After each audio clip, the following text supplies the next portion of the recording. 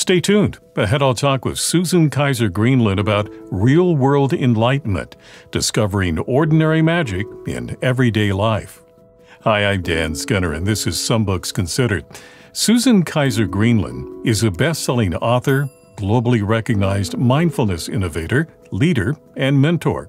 Her previous books include Mindful Games and The Mindful Child. She joins us to talk about real-world enlightenment and how we can obtain it. Susan, welcome to Some Books Considered. Thank you. I'm so happy to be here. Well, let's start with the title of the book. What do you mean by enlightenment? Well, I'm talking about a real-world enlightenment. I'm not really writing about the enlightenment of big spiritual traditions, but the glimpses of everyday enlightenment that all of us can see at any time, at any moment. So I bet you've had that experience too. I bet you've had that experience of when you're walking in nature or you're with a young child or somebody you love, and all of a sudden your ego drops away and you feel as if you're connected to something far greater. And that's a glimpse of the kind of freedom and enlightenment that's available to us all the time, even during tough circumstances. That experience you're talking about, is that also what sometimes people refer to as a sense of awe? Yes. And that connection with nature or other events in your life? Yes. People call it awe. People call it wonder. The mystics called it oneness, this sense that everything is greater than our ego-driven selves. And crazily enough, sometimes we tap into that most during very, very sad times. For those of us who've been privileged to be with people who are dying or quite sick, at those moments, things just drop away and there's really a sense of connection to what's important. And that, again, is a glimpse of everyday enlightenment that we then can bring into our lives at the DMV, when we're waiting in a long line. Now, you've written other books about mindfulness. I'm curious about what different approach or what different thing that you wanted to say about this topic that made you want to write this new book. The new book, because ever since I was a young child, my father was Catholic, my mother was Presbyterian. I grew up and I married a Jewish guy. I have studied Buddhism. I have seen all of the commonalities among these great wisdom traditions. And too often we focus on the differences and not on what they have in common. So what I really wanted to do was write a book where we focused on what we have in common. And sure, there's differences, but I think if we can look at what we have in common first, build some bridges, we'll be in a lot better shape to sort of navigate the differences. Now, before we talk about some of the specific advice you offer in the book, give us a brief overview of the book. What are readers going to find here? We're going to take a look at about 50 different universal themes or ideas that cut across all of the different wisdom traditions that lead to a kinder and a wiser and a more compassionate way of navigating the world, and a steadier one, ways to navigate and ground our nervous system. So, for example, things like interdependence, how everything is connected, things like change, how things are changing all of the time. Things like patience, things like kindness. Those are universal themes you see everywhere. And if you talk to people, whether they're scholars or grandma and grandpas who have kind of gone through the school of hard knocks, you ask them what really made them happy or what was their understanding of happiness, often you'll find it's that they have connected to some of these universal themes, things that are bigger than us. We live, as you note in the book, in a very stressful time. There's lots of political divide. There's concerns about the planet, et cetera, et cetera. How will seeking enlightenment, seeking mindfulness, help us deal with those issues? Well, it's kind of a two-step process. The first step is that the mindfulness-based strategies, the awareness-based strategies help us notice, become aware of when our nervous systems are ratcheted up. And when our nervous systems are ratcheted up, it's a fight or flight response. And our bandwidth goes from a broad bandwidth to a very narrow bandwidth. And we're not able to be very open-minded. We're not able to be very open-hearted because we're fighting for survival. Even that nervous system can get, triggered even again in that long line at the DMV. So there's not really a survival problem, but it feels like there is. and everything shrinks. So if we take the mindfulness-based strategies and learn to ground our nervous system and these universal themes that I write about in the book that help us expand our perspective and open our hearts, that will help us be steady even in the midst of challenging situations, because that's really the goal, to stay open-minded and open-hearted even in the midst of life's challenges. Well, there are some obstacles we need to overcome to get there. And I want to talk about both of them separately, but I know they're interrelated.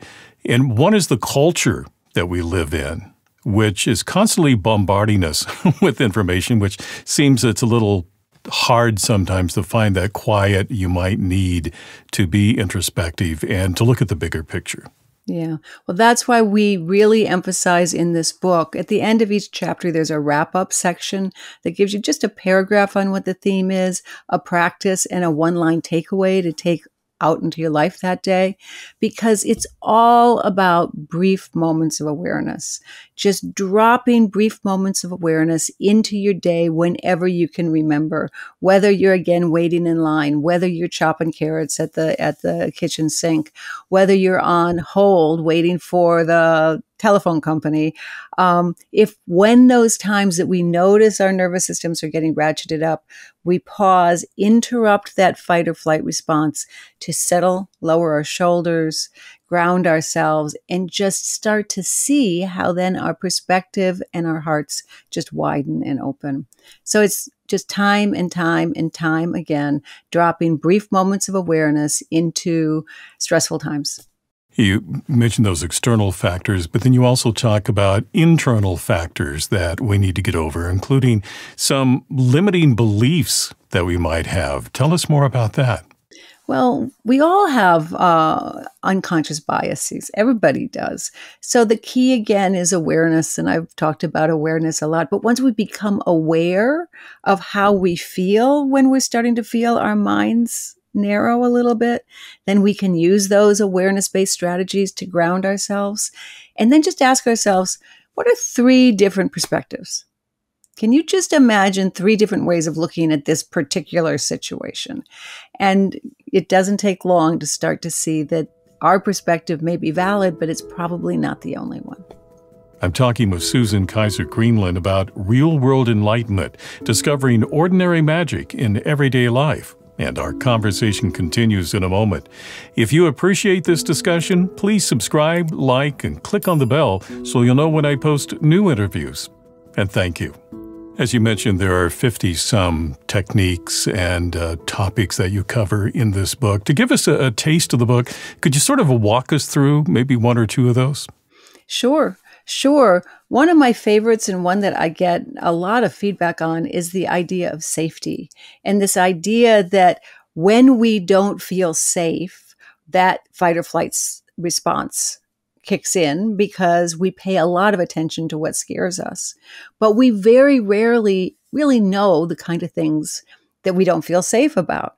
So I'll give you an example. I used to think that I needed one thing for safety, but it turns out I really need some structure. And when I don't have structure, I start acting in a way that sometimes steps on other people's toes, trying to create that structure. So the practice is to settle yourself again, ground yourself by listening to sounds or you're feeling your breathing. And then just take a moment to really inquire, what do I need to feel safe? And jot that down and revisit that time and time again. When you start to feel a little bit worked up, wonder, is there something about this situation that doesn't feel safe to me? And once you view it in safety terms, you can think, okay, I really am safe right now. And again, we can settle and ground ourselves. And we've got more awareness of what we can do the next time so that we don't feel unsafe. So there are a lot of different techniques you talk about in the book. I'm wondering how you're envisioning people using the book. Is this a book you read straight through, or do you kind of dip in different topics as it speaks to you? I hope people dip in at different topics that speak to you. There's the chapters will tell you what the themes are. And then if you just skim to the back of each chapter, there's this wrap-up section where in a paragraph, you'll get a sense of the theme and some very specific practices. And see how that goes for you. If something lands, try it, and then maybe read the full chapter Or if you're like somebody who just likes reading the book or listening to Audible, you can go through it like any other book. It seems to me it's the kind of book that, because the way it's designed, that you would want to read one portion and then take the time to reflect on that and then maybe try it out and see how that works for you in your life. That would be terrific. And that also, it's great to go to what resonates with you, because that's true with all of these awareness practices. Some things land with some people, some things don't. But if you go through each chapter, I hope you'll find some things that land. So how do you envision this sort of working in a person's everyday life? You know, there are specific things, as you point out, that a person can look at, but in terms of sort of incorporating that into their daily existence, how do you envision that? It's those brief moments of awareness again. And I've seen this happen in my own life and in countless number of people that I've coached and that I've worked with and I've taught over decades now. These practices really are effective, and they just take a little bit of time to integrate. So once you get out of the habit of running on automatic pilot, or once you start noticing, okay, I'm on automatic pilot, ever read a book and go 5 pages and realize you didn't remember anything? So you're someplace else. You don't beat yourself up about it. It happens to everybody, but you interrupt that pattern and you drop in this brief moment of awareness and then go back and start again. Because that's the beauty of this work. You can always begin again. And when we do that over and over again, we start to change the neural pathways in our brain. We can change, but it takes just gentle, kind, compassionate, repeated effort. And like I said, little bits, just brief moments of awareness. So it sounds like this needs to eventually just become a habit, something you do throughout the day. You take those moments to be aware of your surroundings, take those moments to appreciate maybe the clouds in the sky that day or the sounds of the birds or whatever it might be.